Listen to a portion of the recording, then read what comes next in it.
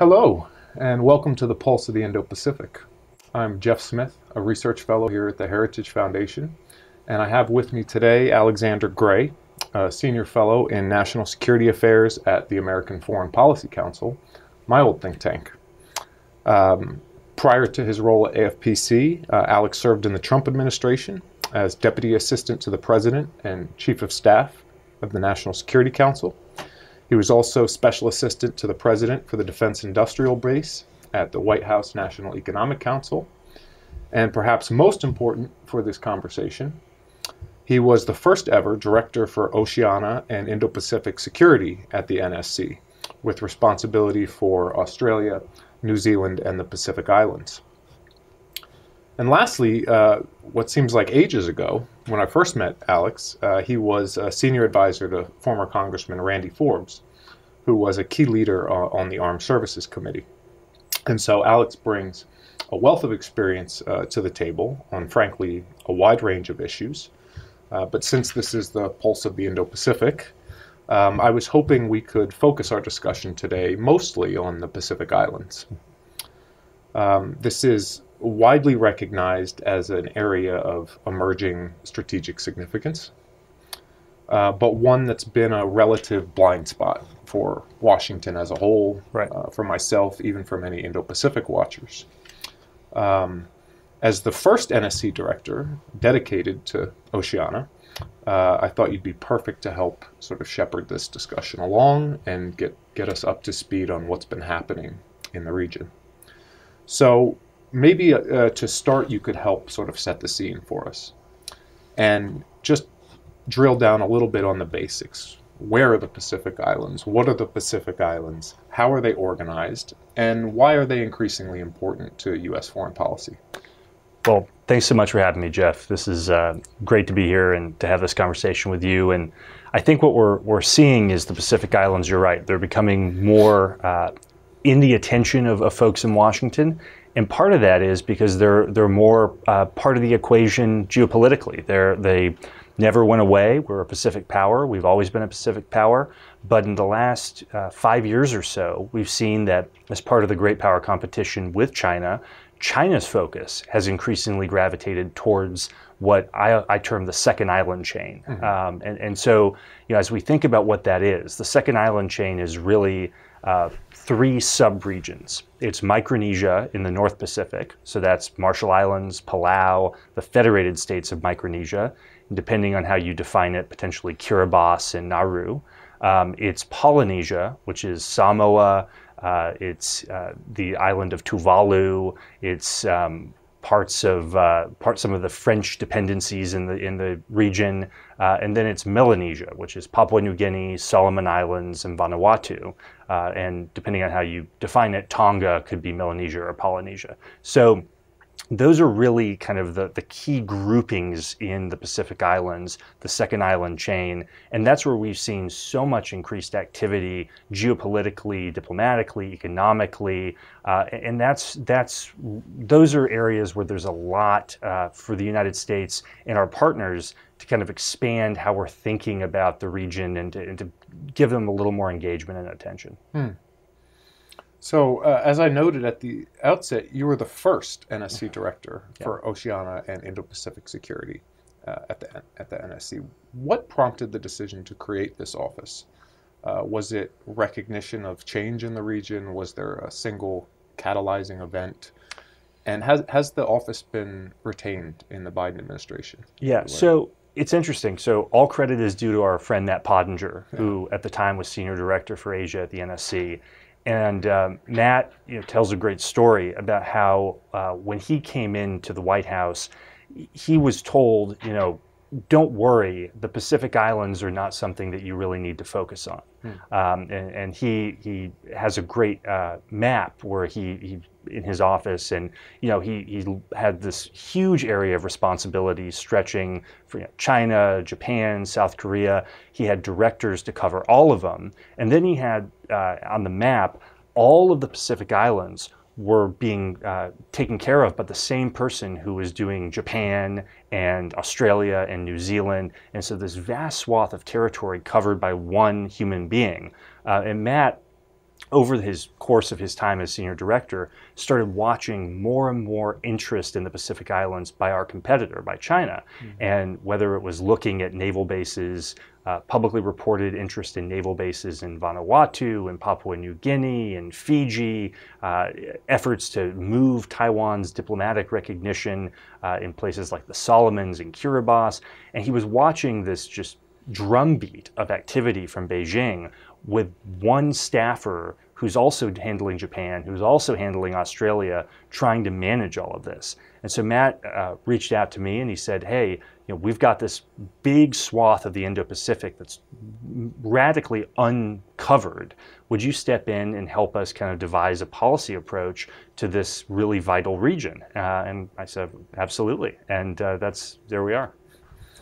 Well, you talked a little bit about why our attention was being drawn toward the Pacific Islands. China, I think, is safe to say, was at least one of the factors. Yeah. What exactly is it that China has been doing there that we find so concerning? So, I always say the Pacific Islands, we need to treat the relationship with the Pacific Islands as standalone relationships. They're not just about China. It's not just about any one outside force. We have all sorts of bilateral interests with various countries in the region. Take the freely associated states, Micronesia, Marshall Islands, and Palau. They serve in the United States military. As a percentage of their population, citizens of those three countries serve at a higher percentage in the U.S. military than any state in the United States. So we have very important, strategic, unique relationships, people to people, with these countries that transcend China. So I think that's important to note. It should not all be viewed as China competition. That being said, China, like I mentioned, they're making a huge effort to expand their reach into the islands. And they're doing it in a couple ways. They're doing it diplomatically. So they have representation and embassies in almost all the Pacific Island countries. Some of those diplomatic representations are, I think, classic wolf warrior diplomacy. They're heavy-handed, they're aggressive, they're projecting Chinese interests and power in very overt and, in some cases, meddling ways. A great example of that, trying to switch recognition from Taiwan, which when I took that portfolio, 6 Pacific Island countries recognized Taiwan instead of China. It's now 4. And the Chinese, through diplomatic means, economic means, cultural and influence operations means, were able to move Kiribati and the Solomon Islands in 2019 from recognizing Taipei to Beijing. And we're seeing now in the Solomons, which maybe we'll talk about, we're seeing some of the after effects of those types of strategic decisions that Beijing has influenced. But we're also seeing economic repercussions, and we're seeing Beijing, through the Belt and Road Initiative, working to get concessions in things like the logging industry and fishing. We're seeing them attempting to buy ports. Obviously, we have some real concerns about what that means if the Chinese have concessions at major ports. It's not a far stretch to go from a civilian port to a dual-use facility to potentially a military facility. So we're seeing a really broad array of Chinese tools of statecraft being used in these countries. And remember, Jeff, these are tiny countries in some instances. These are countries with populations of, in some instances, 10,000, 12,000 people. And when the Chinese come in with all of these tools in their toolkit, it's an extremely destabilizing force in some instances because they don't come in oftentimes with the interests of the island's citizenry in mind. They're projecting Chinese and CCP strategic and political objectives. And that can be, take for instance, on the economic front, when they're coming in with some of these large infrastructure projects, by the time the Chinese are done, you have a very high debt to GDP ratio that's left in their wake, much as you see in Southeast Asia and as you see in the Indian Ocean region. So there's a lot of, I think, potentially negative and damaging consequences to some of that engagement. And you did talk about some of the success China has seen in terms of switching recognition. Certainly their influence has been expanding. Their footprint on the ground has been expanding. Has it been universally effective, or are we seeing some pushback? Are there some concerns about Chinese presence in the region and some effort to bring the U.S. back in?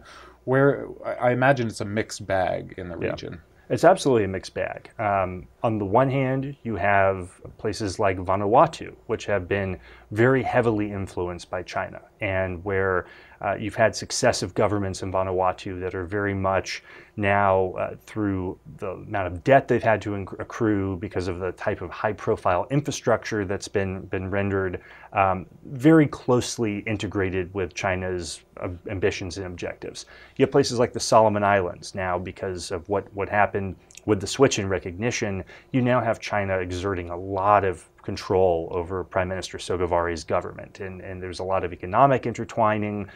People have argued there's a lot of political corruption that's been engendered by more Chinese influence governmentally and economically. So some places there's success.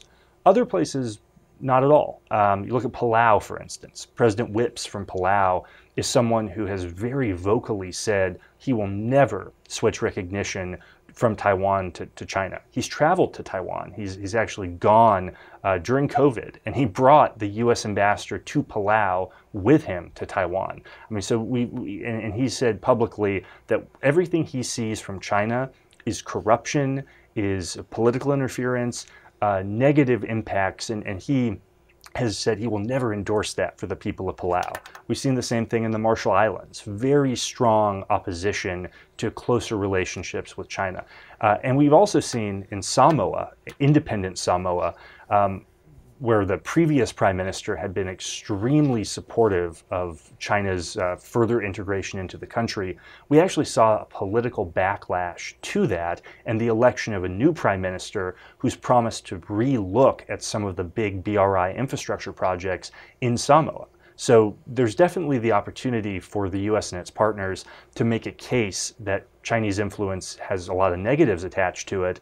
And I think we're beginning to see some of those trends in different parts of the region.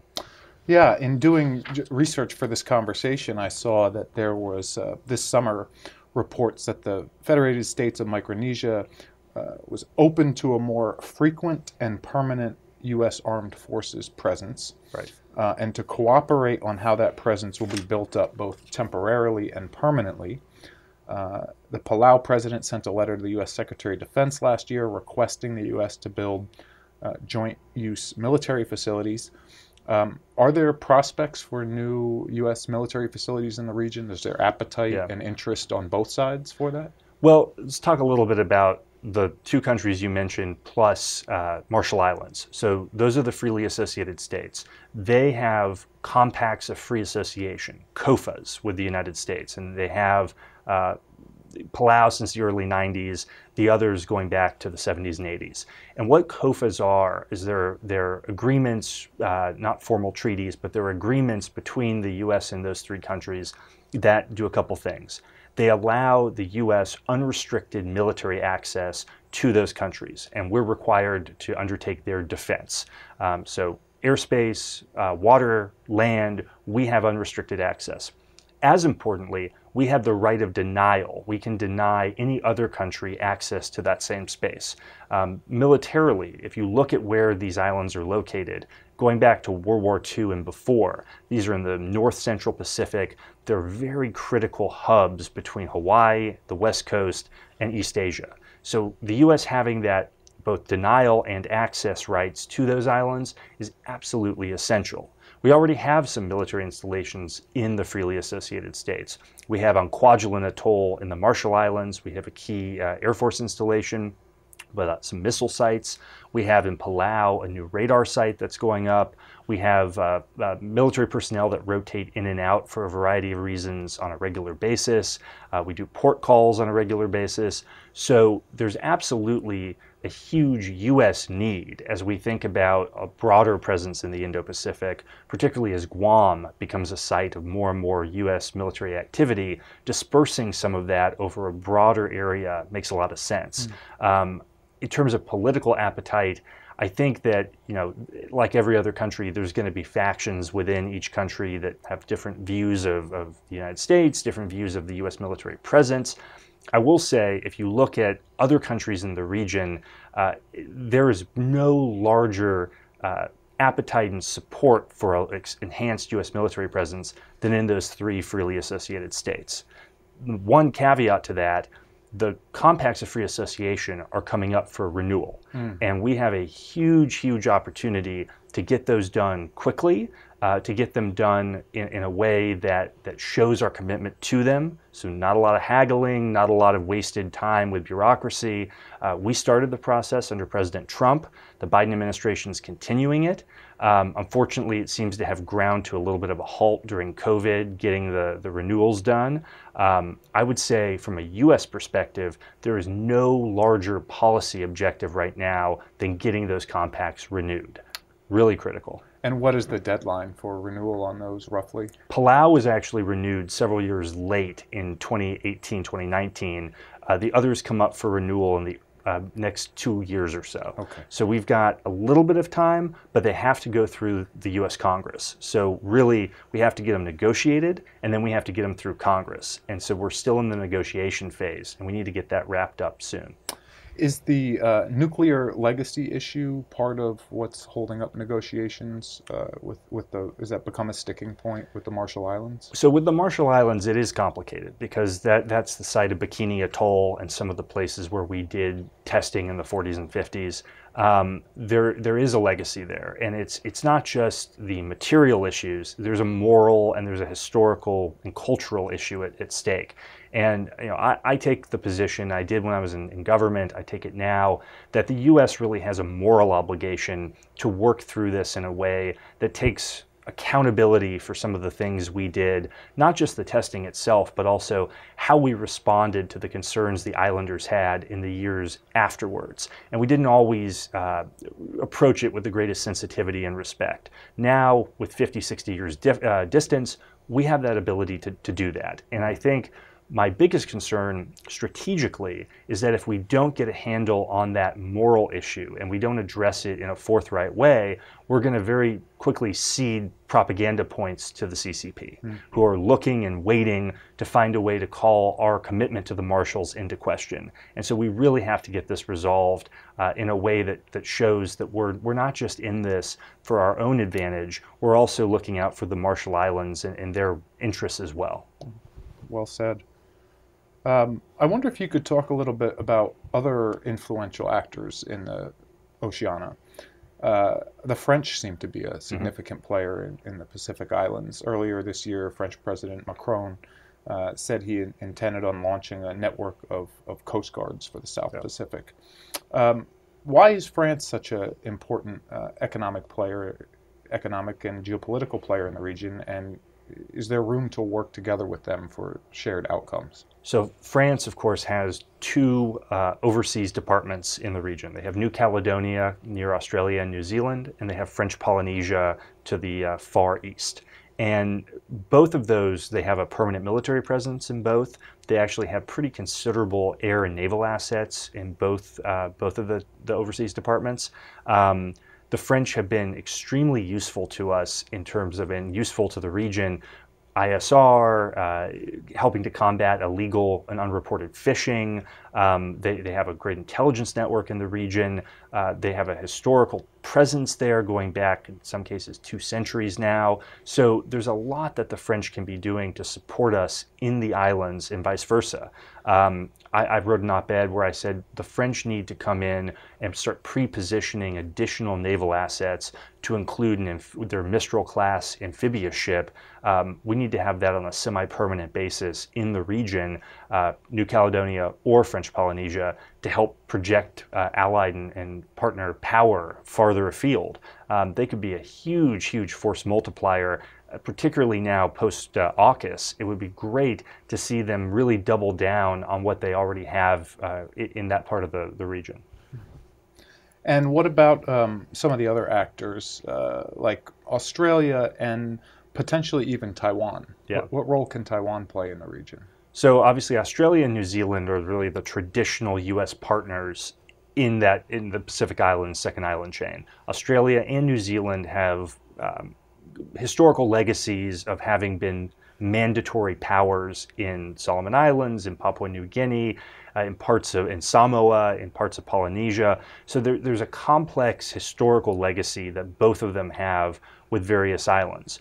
But they also have tremendous cultural ties. So New Zealand, there's a great line that Auckland, New Zealand is actually the largest Polynesian city in the world. They have a tremendous Polynesian diaspora that lives in New Zealand. They have their foreign minister is a Maori, and obviously the Maoris have a lot of cultural affinity and ties with the people of the Pacific Islands. So there's really a huge opportunity for New Zealand and Australia to play big roles in the region, and they do. One of my concerns in government and now is that the U.S. often outsources too much of our bilateral relationships with different islands to Australia and New Zealand. Doesn't mean they aren't huge resources, huge partners, but we have to have bilateral relationships with every single country in the region. We don't have an embassy in the Solomon Islands. We don't have an embassy in Vanuatu. We rely on Australia and New Zealand for a big part of our intelligence, our diplomatic representation in these countries, and it means that our peculiar interests are not always being represented and looked out for. So as much as these partnerships are really important, one of the things I think that we have to make as a major agenda item for this administration and the next one is building U.S. diplomatic facilities in places like Solomon Islands, in places like Vanuatu, having a larger U.S. intelligence presence in even islands like Kiribati and Nauru, where we just don't have a good feel for the on-the-ground relationships and what's happening. To your question on Taiwan. Yeah. So Taiwan, as I said, 4 diplomatic partners left in the region, Tuvalu, Nauru, Marshall Islands, and Palau. Really, really important development partners for all of them. Healthcare, education, cultural exchanges, even in places like Marshall Islands, they'll do a lot of education exchanges for senior members of parliament, and I mean really great long-standing partners for these islands. What I think Taiwan has struggled with is they don't do the type of large infrastructure projects the way BRI offers. And some of these developing countries really want to see the big ticket roads and bridges and water treatment facilities, and that's not necessarily how Taiwan conducts its development partnerships. So that's an area where I think building a coalition with the United States, Taiwan, Australia, New Zealand, France, the UK, we can offer a more collaborative approach to building that type of infrastructure so that that's a counterpart to BRI and offers a positive alternative. That's actually a great segue into my next question, which is we tend to view most developments through the lens of U.S.-China geopolitical competition. From the perspective of the islanders, what is important to them? Yeah. What would they like to see more of out of the U.S. and partners and allies? It sounds like infrastructure, economic development is a big part of it. Right. Are there others? Well, so I think as we think about how we should be interacting with the Pacific Islands, there's certainly there's a geopolitical lens, and I'm writing a book about this. The U.S. has a history going back to almost the founding of our republic of looking at the Pacific Islands strategically in a very specific way, kind of as stepping stones, to quote John Quincy Adams, between the west coast of the U.S. and China. Mm-hmm. And that's been reinforced by World War II, by the Cold War, and now this competition with China. There's a military dimension, a diplomatic dimension.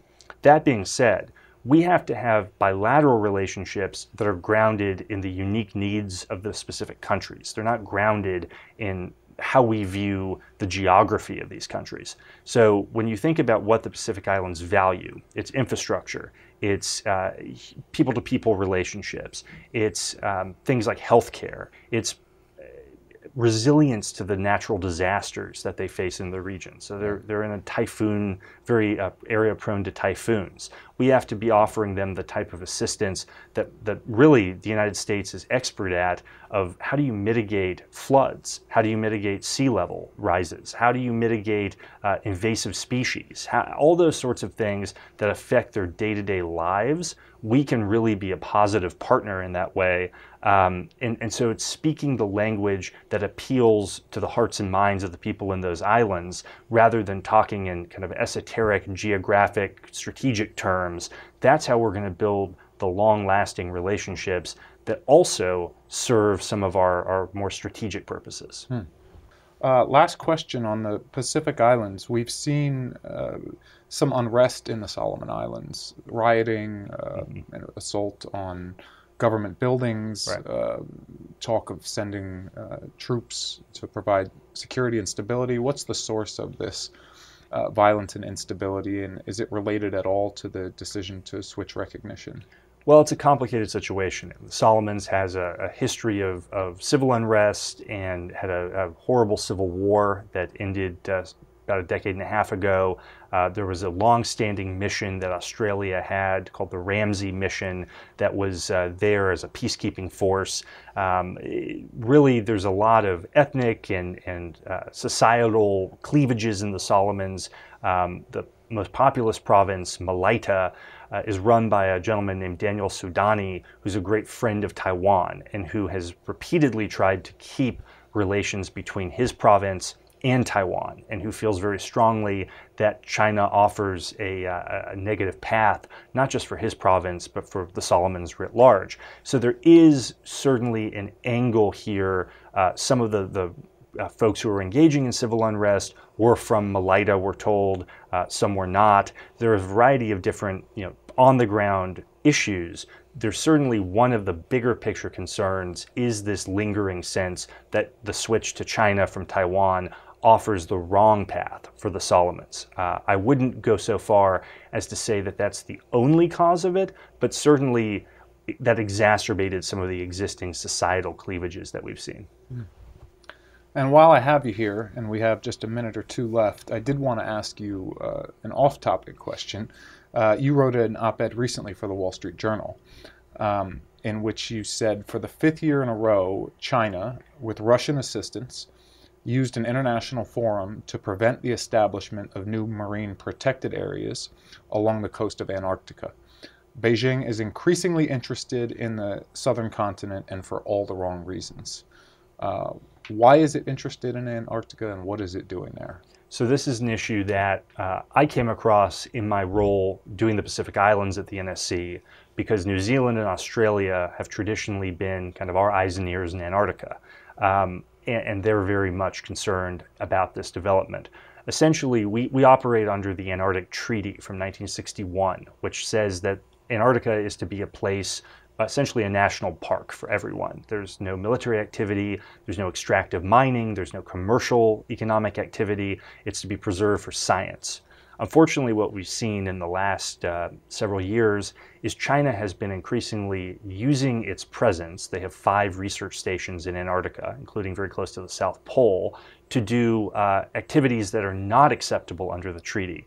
So we now know that they supply People's Liberation Army officers are now working in their scientific bases, and they're not disclosing, as the treaty requires, that they're there. So that's a very big concern.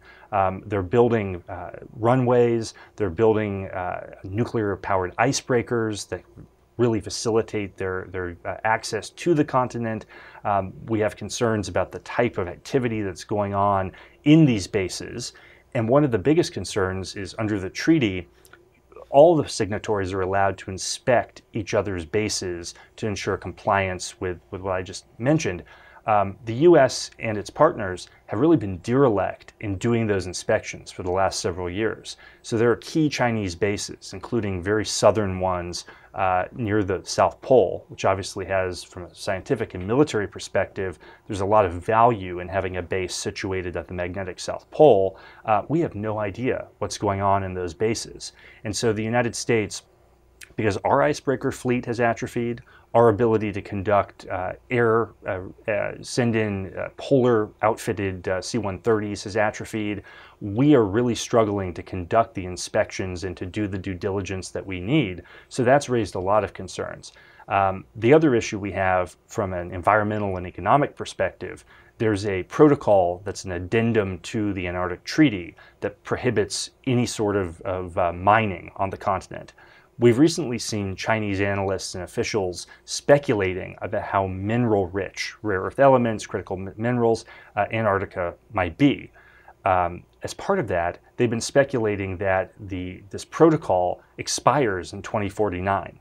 No Western analyst or legal scholar believes that to be the case, but we've seen the slow drumbeat of once that expires, China will have an opportunity to begin exploring and potentially extracting from the continent. I think as someone who you follow Chinese economic activity all over the world, this strikes a lot of us as something that's a predicate for additional Chinese malign activity to try and get at potentially untapped resources, and in the process damaging what's the last true wilderness on Earth. And that really strikes me as something that we need to be speaking out against as a country, and in concert with Australia and New Zealand much more aggressively. That's why I wrote the piece. Well, thank you for writing that article, and thanks for coming in today and taking this tour of the Pacific Islands with us. Thank you for your service, and I would love to have you back again maybe next year, and we'll see how things are going in Oceania. Thanks for having me, Jeff.